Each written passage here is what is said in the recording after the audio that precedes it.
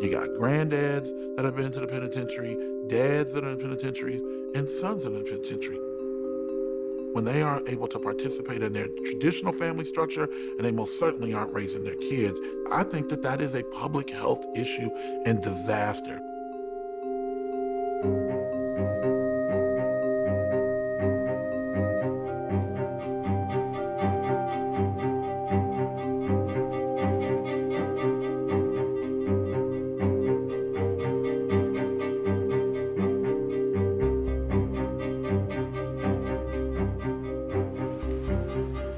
The typical profile of a guy we'd work with, multiple arrests, maybe multiple convictions, marginal education at best, depression and anxiety.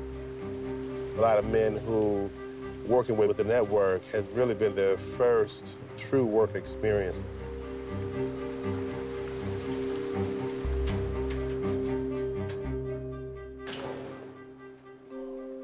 I'm a crime El-Amin with the network. So the say, how you doing today? Okay, I get out June 8th. June 8th? Yeah. All right. Days from now. So what do you worry about most? Losing my son, you know what I'm saying, and being homeless. Okay. You know what I'm saying? Okay. The network is basically a community of men doing well. We bring the varying agencies together that allow you to get access to whatever services and things that you might need to be successful upon your release here. The corrections agents, they look at you like, no, wait a minute.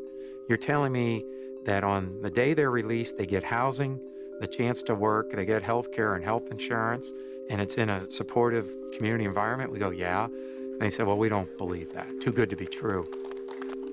We at the network, we look at ourselves as the hub. So when you walk in through that door, it's all available to you. Here we go, exercise. 1, 2. We're 7 partners. Medica, which is a large health plan. We have 2 workforce development partners, Twin City Rise and Summit Academy. We have substance abuse treatment providers, R.S. Eden and Turning Point. The Family Housing Fund helps build affordable housing. If you have all those pieces together, we're out to prove that you can get a breakthrough, dramatically different results.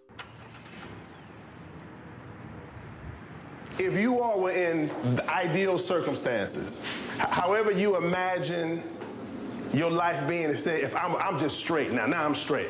I'm done with the network, I'm cool, I done kicked my habit, I ain't addicted to no alcohol, no criminal, I'm done. Would you be thinking differently than what you're thinking now? If a person want to change, they're going to change. Do you really want to change? You know what I'm saying? Mm-hmm. I'm getting there. You know what I'm saying? I'm getting there.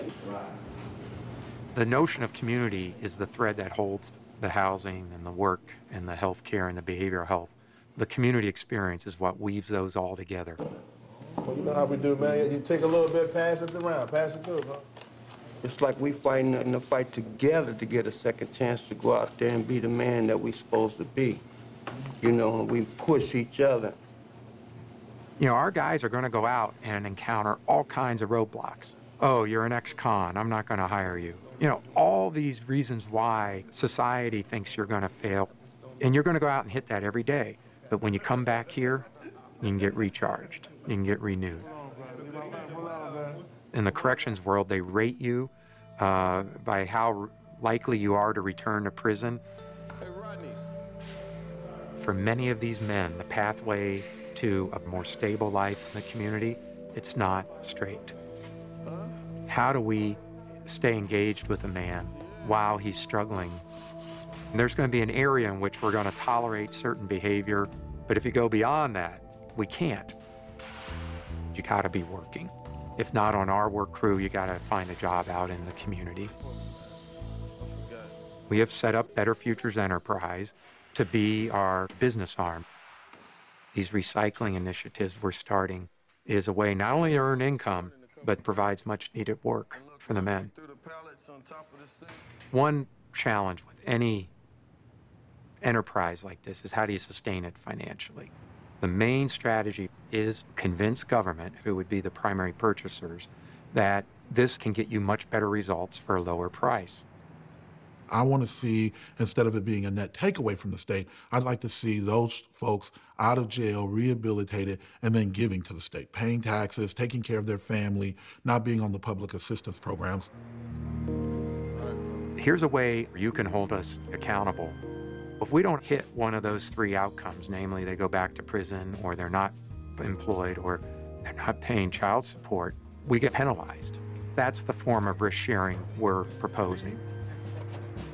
We have about 75% of our men who owe child support paying, which is a phenomenal number. The average for this population is in the mid-teens. All of our men have access to primary health care. All of them are accessing behavioral health services to the extent they may need them. And ultimately, are we reducing the use of expensive institutions? And our initial indicators, at least on return to prison for new crimes, is that our rates are much lower than what the system's experiencing now.